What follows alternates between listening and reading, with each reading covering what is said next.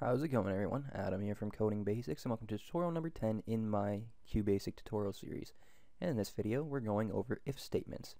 What is an if statement?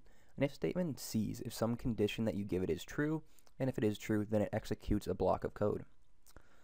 There's many parts to it. We can also put in an else if, so if the original if is not true, we can check another condition, and another condition, and another condition. And then you can also put in an else, so if none of the conditions are met, then you want to execute a certain block of code. Alright, so I've created this file in QB64 called ifelse.bas, and I've created the variable score, which I set to 9, and high score, which I set to 23. So to start an if statement, we type in all capitals if, of course, and then we have to give it some condition. So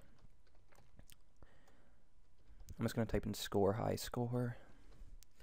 Now with conditions, we can say if it's greater than, if it's less than, if it's equal to, if it's greater than or equal to, if it's less than or equal to. So there's many conditions that we can give it. So in this case, we want to know if the score is greater than high score. And if that's true, we got to type then. So in all capital letters, THEN. And now whatever follows is going to be what gets executed if this condition is met. Now, what I like to do for my blocks of code with if statements is put a tab, just so you can see that all the following lines are part of the same if statement block. So the first one we want to do, well, I guess the only thing we're going to do is print out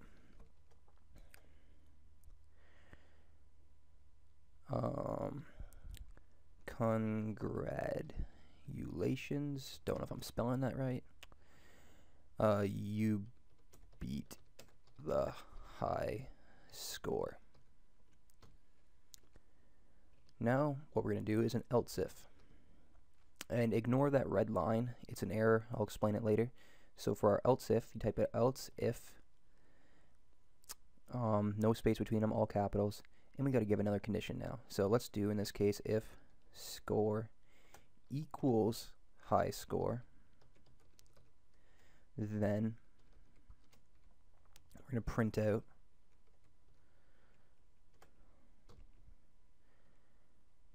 congratulations.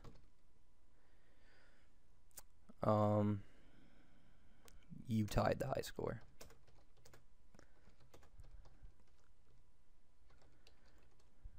Okay. And else, we now know that it's not greater than, we now know it's not equal to, so otherwise we're just going to print out sorry, but you didn't beat the high score. Okay, now you'll see this error here. It says if without end if. When we do an if statement, we have to close it off at the end to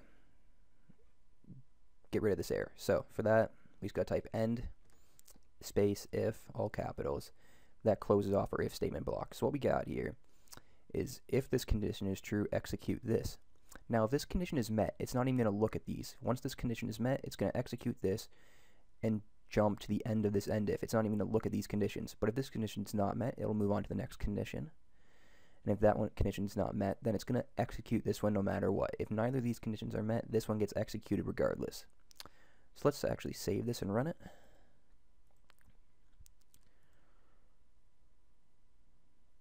So right here, sorry, but you did not beat the high score, because our score is less than the high score. Now if we put the high score to 29, for example,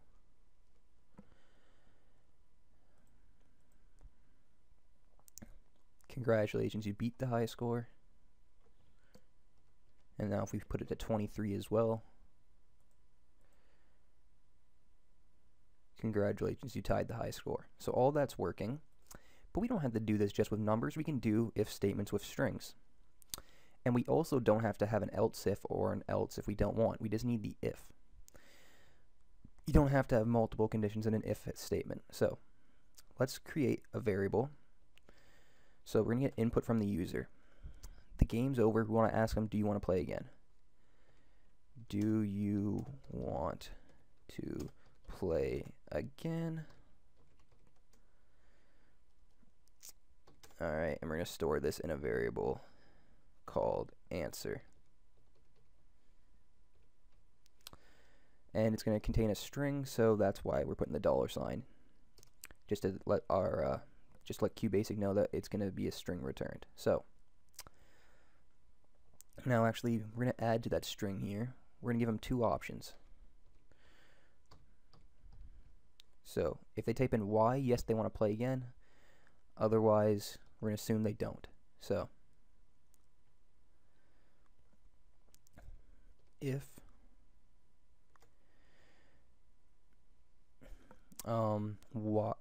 if answer, so if answer can include the $sign is equal to Y, well then we're going to print out, okay, let's play again.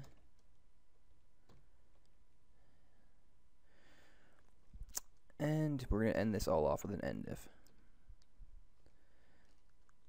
So if the user selects yes, then we're going to play again. We could put an else in there if we wanted to, and an else if, or if they put in no. I'm not gonna. If they don't play, if they don't select yes, then let's just print out goodbye. So if they don't type in Y, we're just going to assume they don't want to play again. They might have put in something invalid. They might have put in no. So regardless, if it's not Y, then we're just going to say goodbye, game over. So all that's finished off. Let's save it and run it. So we're going to run this. So it still tells us, congratulations, you had the high score. Do you want to play again? Yes. Okay, let's play again. Now, it said goodbye because it finished the if statement, went to the end of the program, and printed that out. But if we this time type in N, or really anything other than Y, it'll say goodbye as well. Now, one thing I'm going to point out, if we put in a capital Y here, it still works. Now, sorry, it doesn't work, it's case sensitive, these strings here. So they're case sensitive.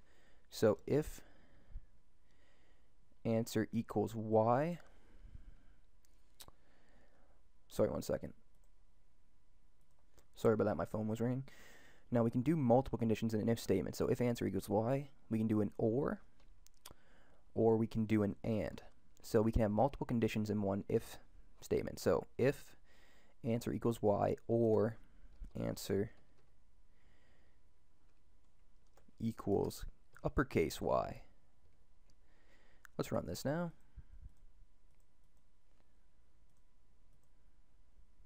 So now if we put in uppercase Y, okay, let's play again. So that's pretty much everything you need to know about if statements. Play around with it, see all the different stuff you can do with them. That's all I got for you guys this time. Remember, leave a comment on this video, like this video, and subscribe, and I will see you next time.